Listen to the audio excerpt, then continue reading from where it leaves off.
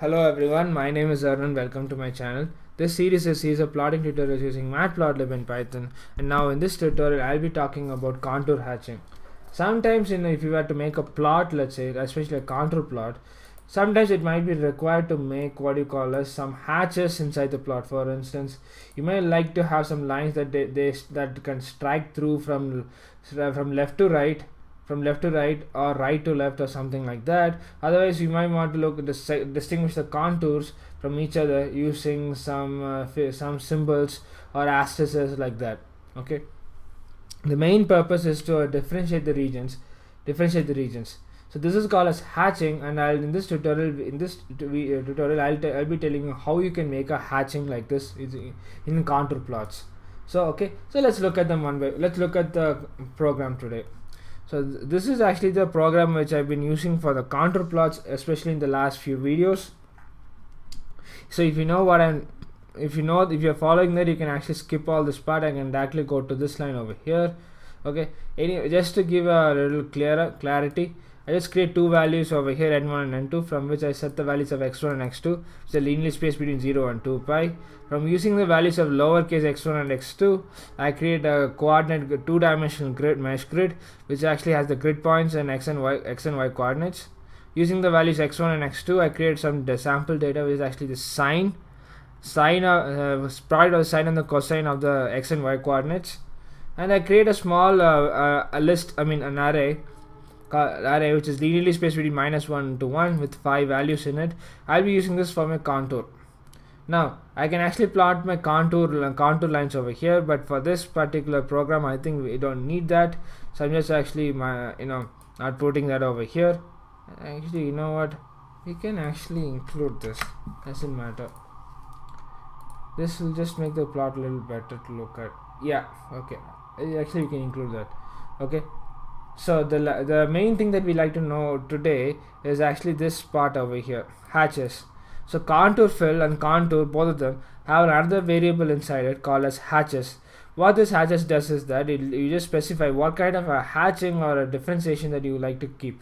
So if you just put a dot, it'll have filled circles will be used as hatches.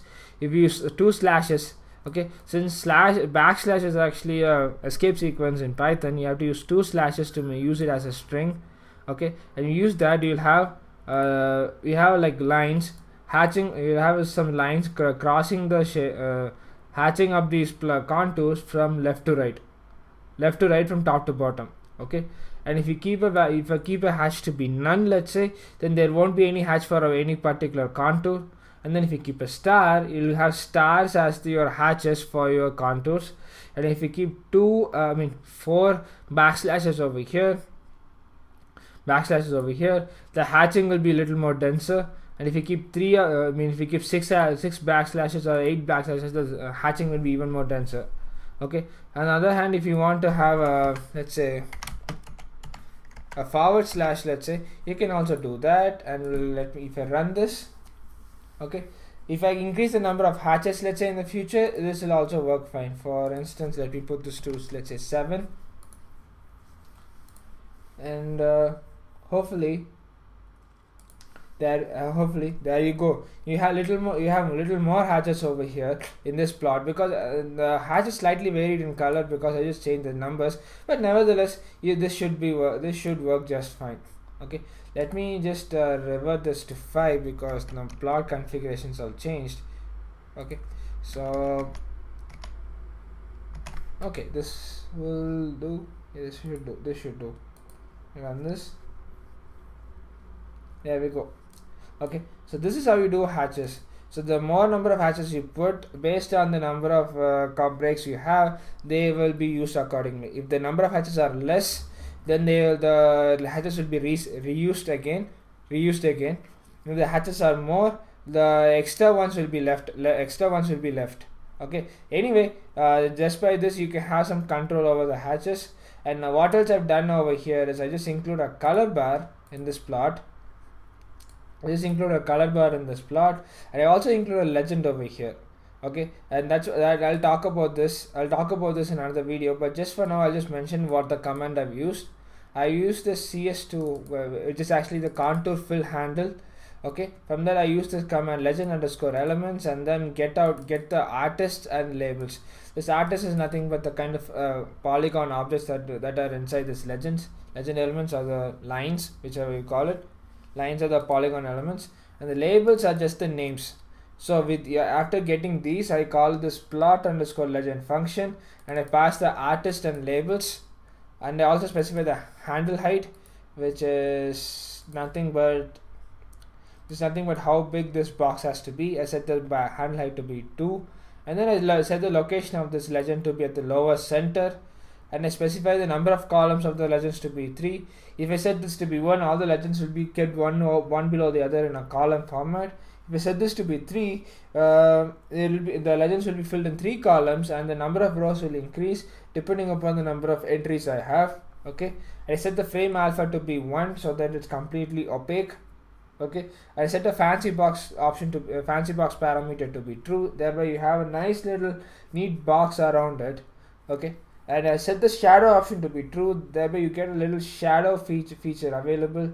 And this line over here, this argument over here, bbox to anchor, that is the most important argument in this legend box. What it does is that it just pushes this entire legend box to a particular coordinate as per our convenience. So this point, if I put 0.5 comma minus 0.4, it actually pushes keeps the box coordinates, this legend box coordinate at 0.5 at x equals 0.5, location of the expression to be 0.5 on the figure, and minus 0.4 make sure that this is actually below the plot.